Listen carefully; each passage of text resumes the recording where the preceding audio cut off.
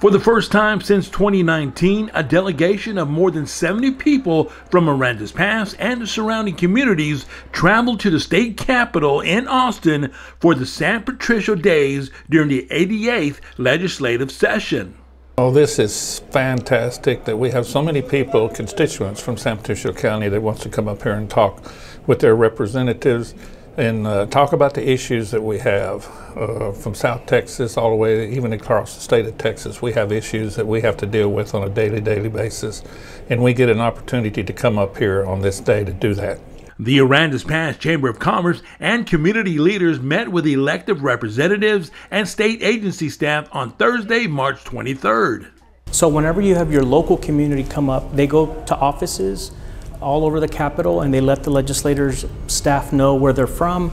And then the legislator gets that information and he knows that they have a presence in the Capitol. The presence today was enormous. It was almost a larger crowd than when they came for Harris County Day.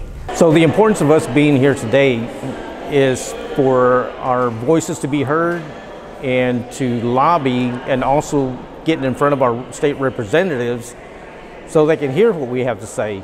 Right, that is why we're here. We've got lots of issues, you know, dealing from the Chamber of Commerce's all the way to the economic development groups, the school districts. Everybody has issues that's going on right now in the state of Texas. You know, there's a $34 billion excess now that the state has, and I think we're all trying to get some of those funds to help support what we do in the counties and the cities. The objective was to convey the chamber's and city's legislative priorities to state lawmakers and to hear updates on proposed legislative and regulatory changes impacting South Texas businesses.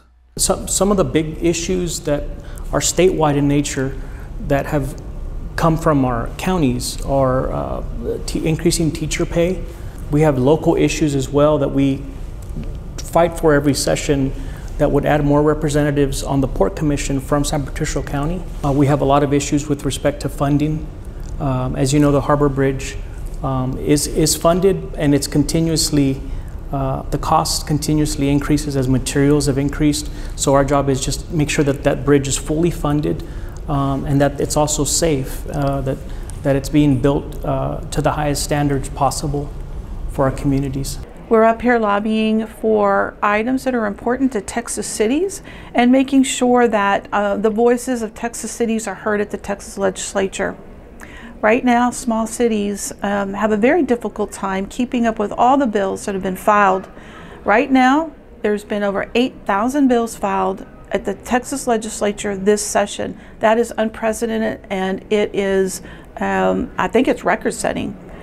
I can't imagine without the help of the Texas Municipal League, which most cities are a member of, they take those bills and they read them and they help us sort through them. Right now there's also a bill that would say that Texas cities could no longer hire entities to help them sort through these bills or even lobby for these bills. I think people also have to realize that most small cities and mayors work. We are employed outside of our roles as mayors.